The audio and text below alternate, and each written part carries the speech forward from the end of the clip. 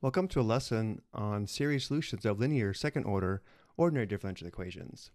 Suppose we have a linear second-order homogeneous ODE of the form p of x times y double prime plus q of x times y prime plus r of x times y equals 0. Suppose that p of x, q of x, and r of x are polynomials. We try a power series solution y equals the sum from k equals 0 to infinity of a sub k times the kth power of the difference of x and x sub 0. And we solve for a sub k to obtain a solution defined in some interval around x sub 0. The point x sub 0 is called an ordinary point if p of x sub 0 doesn't equal 0. That is, the functions q of x divided by p of x and r of x divided by p of x are defined for x near x sub 0.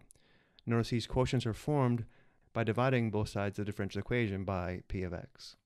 If p of x sub 0 equals 0, then we say x sub 0 is a singular point.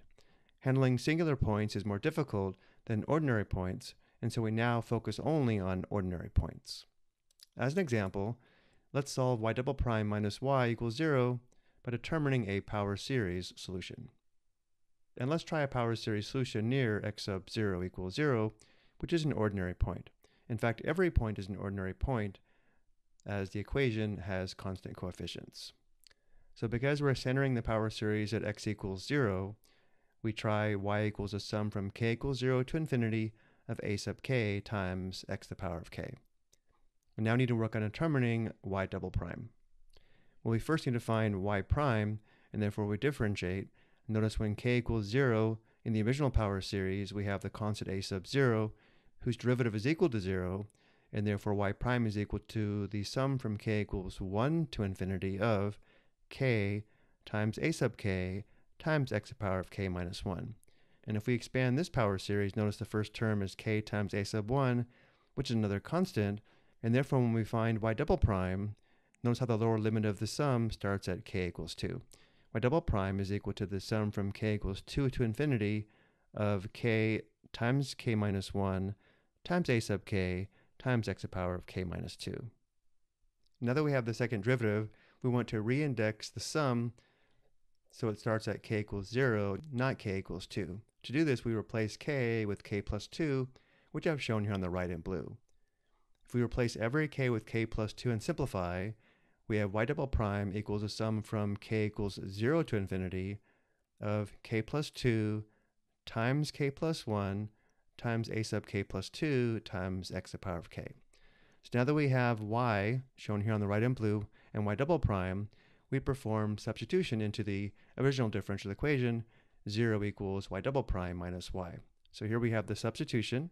We have the power series for y double prime minus the power series for y. Because both indexes start at k equals 0, we can combine the power series into one sum, shown here in the next step.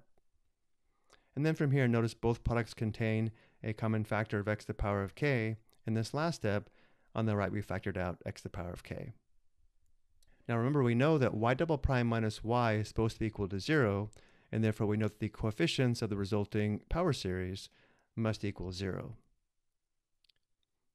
So looking at the power series above, notice the coefficients are the quantity k plus 2 times the quantity k plus 1 times a sub k plus 2 minus a sub k, which again we know must equal 0. Solving this equation for a sub k plus 2, on the right we have a sub k plus 2 equals a sub k divided by the product of k plus 2 and k plus 1. This equation is called a recurrence relation for the coefficients of the power series. It did not matter what a sub 0 and a sub 1 was, they are arbitrary. But once we pick a sub 0 and a sub 1, then all the other coefficients are determined by the recurrence relation. So again, because we know a sub 0 and a sub 1 are arbitrary, let's find the formulas for a sub 2 through a sub 5. Notice for a sub 2, k is equal to 0, which gives us a sub 2 equals a sub 0 divided by 2 times 1, or just 2. To find a sub 3, k is equal to 1. A sub 3 is equal to a sub 1 divided by the product of 3 and 2. For the rest of the terms, we'll rewrite them in terms of a sub 0 and a sub 1. To find a sub 4, notice k is 2, which to begin gives us a sub 2 divided by the product of 4 and 3, but a sub 2 is equal to a sub 0 divided by 2, Performing this substitution, we have a sub 4 equals a sub 0 divided by the product of 4, 3, and 2. And finally, for a sub 5, notice k is 3, which gives us a sub 5 equals a sub 3 divided by the product of 5 and 4, but a sub 3 is equal to a sub 1 divided by the product of 3 and 2. Performing this substitution, we have a sub 5 equals a sub 1 divided by the product of 5, 4, 3, and 2. Analyzing the terms above, notice some of the numerators are a sub 0 and some of them are a sub 1. Recognizing this, as well as recognizing the patterns of the factors in the denominators, notice when k is even, meaning for a sub 2 and a sub 4, the numerator is a sub 0, and when k is odd, meaning for a sub 3 and a sub 5, the numerators are a sub 1. So for even k, we can say k is equal to 2n, meaning a sub k is equal to a sub 2n, which is equal to a sub 0 divided by 2n factorial. Notice for a sub 2, n is equal to 1, and the denominator would be 2 factorial, which is 2 times 1, which is equal to 2. For a sub 4, n would be equal to 2, giving us a sub 0 divided by 4 factorial. 4 factorial is equal to 3 times 2 times 1, which is equal to 4 times 3 times 2. And then for the odd k, we can say that k is equal to 2n plus 1. In this case, we have a sub k equals a sub 2n plus 1, which equals a sub 1 divided by 2n plus 1 factorial. And let's check these denominators as well. For a sub 3, we have n equals 1, which gives us 1 factorial divided by 3 factorial. 3 factorial is equal to 3 times 2 times 1, which is equal to 3 times 2. And for a sub 5, we have n equals 2. A sub 5 is equal to a sub 1 divided by 5 factorial. 5 factorial is equivalent to 5 times 4 times 3 times 2. From here, we write down our solutions using the formulas for the coefficients for even and odd k's in terms of n.